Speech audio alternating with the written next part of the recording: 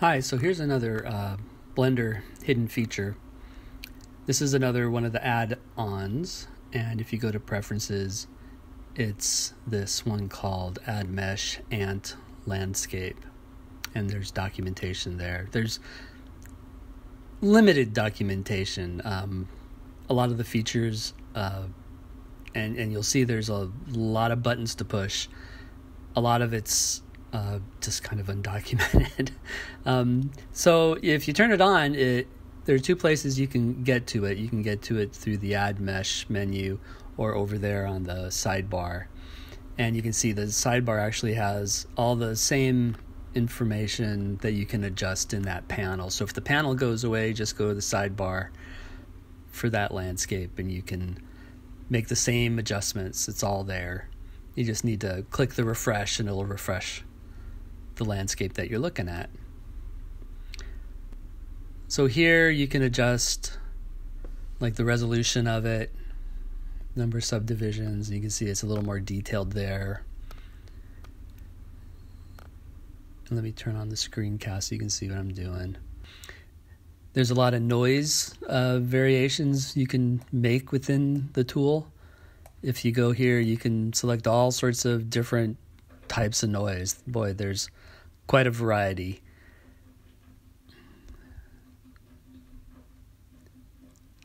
Not only the noise type, but the noise basis.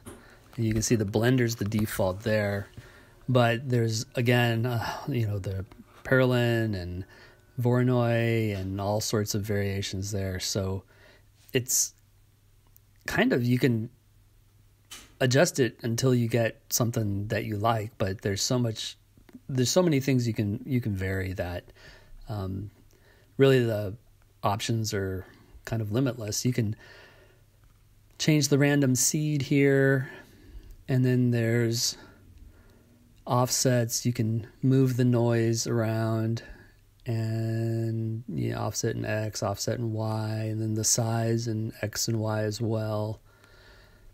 And then the noise size. And these are some of the same options you have in like the shader or the texture. You can adjust, the patterns that you're using for, either those textures or the noise in the shading. Now here you can change the depth and some other of the noise settings there. The effect type is and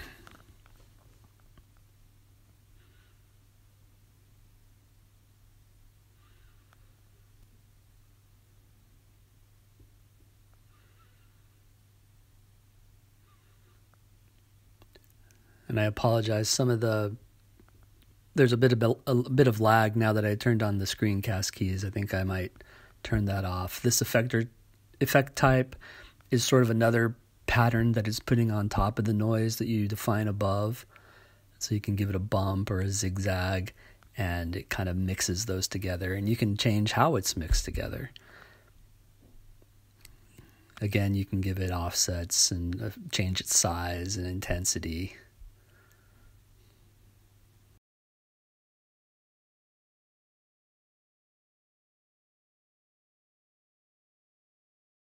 Just so we get back to our original hill.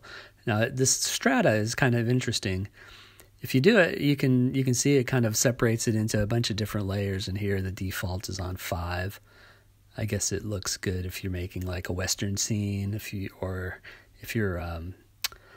making a quarry or something like that, and want those kind of levels in your mountain. And you can change the amount.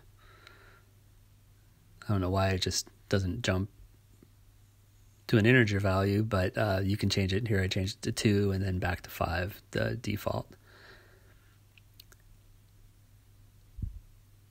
And then also you can add a water plane, and then you can change the level that the water's at.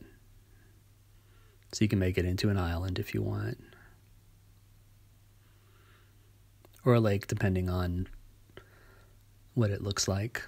Now, if you go to the top, there's presets, and boy, there's a bunch of them in here.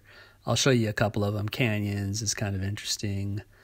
Let's see, the dunes. If you have a desert scene, mesa. And down here they have some lakes with a water plane in there already. So there's a bunch here. There's planet noise. And then let's see. Let's try this one, the volcano. And I didn't show you this before. There's a button up here at the top called Sphere. And if you click it, it actually makes it, it's kind of like the rock generator, right? I have another video on the rock generator, and that's under the mesh extra objects. And you can get rid of, if you have that little discontinuity, if you click remove doubles, it takes care of that. So that's an easy way to make like an asteroid or rock or whatever. You could make it here and then kind of deform it to whatever shape you want.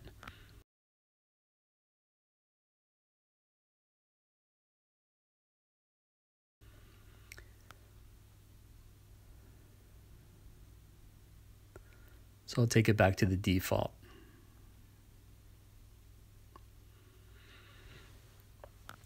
So if you're shading, a lot of videos you'll see, they go to the shading and they want to make it so that you have, say, grass on the flatter areas, and then the steeper areas, you have some more of a rock material there. So in a lot of videos you'll see they get a couple of image textures and they want to mix them based on the normal. So here I have one that's a grass texture and another principled BSDF. That's a rocky texture. And okay, it's lagging a little too much, so I'm going to take off the screencast keys. And yeah, there it goes, much better. And what they do, they mix the shaders and they use for the factor in that mix shader,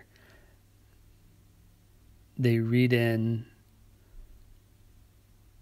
the normal of the geometry into a separate XYZ, and they take the Z component and use that as, you know, you can put that through a color ramp and make some adjustments and then put that into the factor.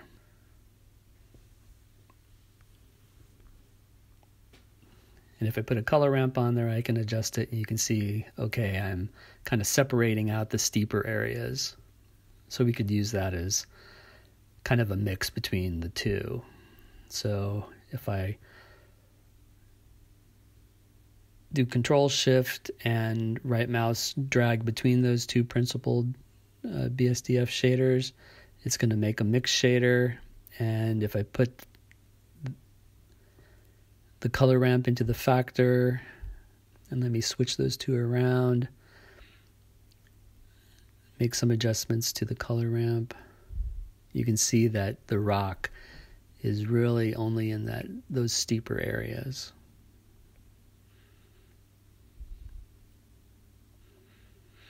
So that's one way to do it.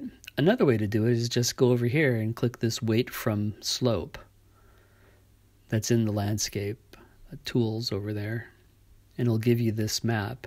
And it shows up as a weight paint, but there's a quick way you can get this actually into something you can use in a shader.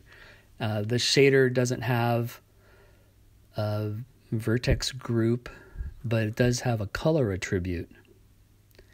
And there are some tools within Blender that can allow you to use this color attribute. So here you see, okay, up there on top, there's vertex groups, and the slope is in there. That's what we're looking at right now. If we add, let's call it color slope, maybe put a dot there.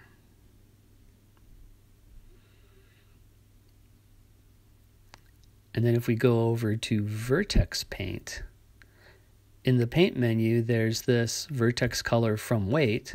So you click on that and it writes out that that weight paint information to this color attribute.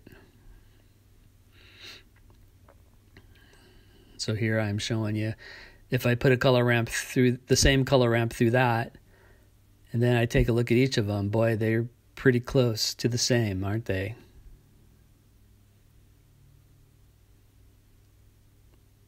Okay, so all of this is stuff that you normally see in a video about this, but the thing that, well, I would consider kind of the hidden feature, the thing that's not really discussed is this landscape eroder.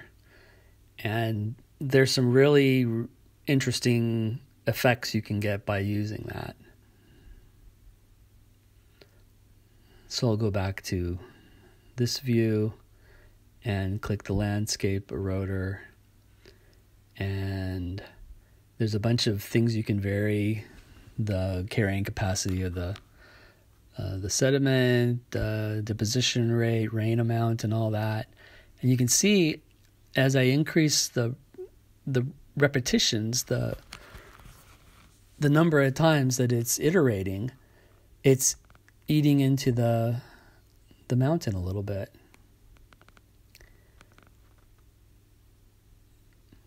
And the more iterations you do, of course, the more time it takes. And I think 20 is a bit too much. Go down back to 10. And you can see I have some grooves kind of eaten into the mountain that I made. There's one. And then if I increase it to 10, you can see, oh yeah, there's some areas there that have been eroded away. And you can play with some of these values, see how it affects it. But the interesting thing about this is it gives you a lot of weight paint data depending on all of these erosion values. So look at this. All of a sudden we have a rain map, a scree, avalanche, water, scour, and these are all weight paints. And that seems to show you where the deep cavities are. That seems kind of similar. Water is giving you kind of, where water would be flowing. Scour, again, seems to look in the cavities. Kind of similar to scree, I guess.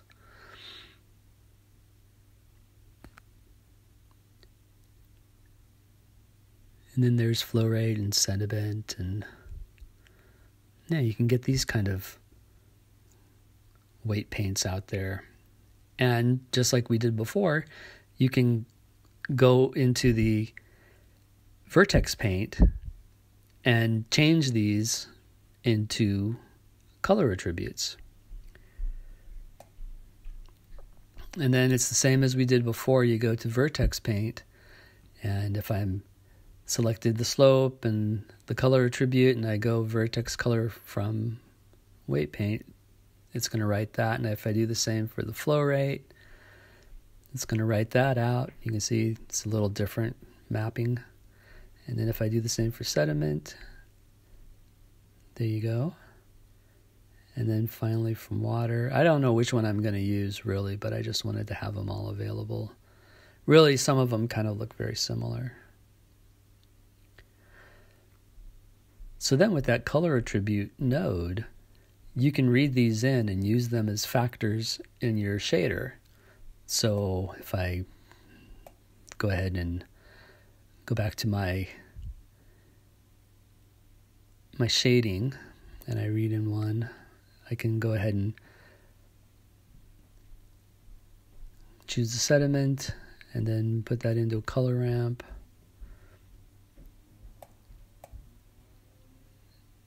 And then use that as a factor between this fine, this rocky side of the mountain that I want and this finer kind of sediment that I would kind of look that I want. And then down here I have a grassy material. If I want to mix those two, I'm going to use a different color map there, the color attribute I mean.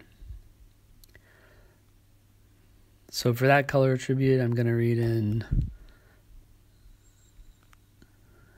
think the slope might work here. And so I'm reading in a different color attribute and kind of changing the color ramp until I kind of get those in kind of the flatter areas. And it's mixing them all. And you can play around with the scale so you don't like get some obvious tiling or anything like that. And you can change how it's blended. If you change it to box on the image, you can kind of blend between the images, so it doesn't have like a really sharp discontinuity there. So there you go. And you can also add some bump. Here I've gone in and added bump just to each of them, just so I get some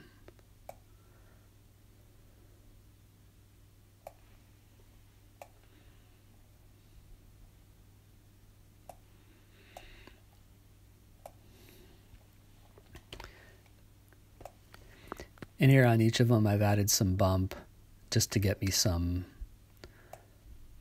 extra kind of depth to the texture. And then I gave it a sun, and then I used the dynamic sky to give it a background. I really didn't like that, so then I went back to just putting in an HDRI. And if you want some of these lighting tricks, you can go ahead and look at one of my other videos on lighting. Actually, there's two. I had an addendum that includes the dynamic sky. But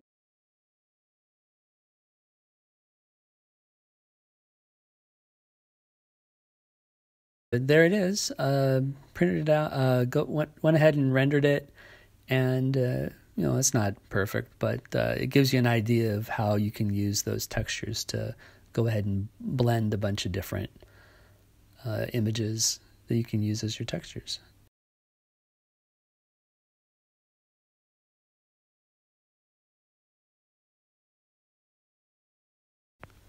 So that's about it. If you like the video, please click like or subscribe, and I'll see you in the next one. Thanks.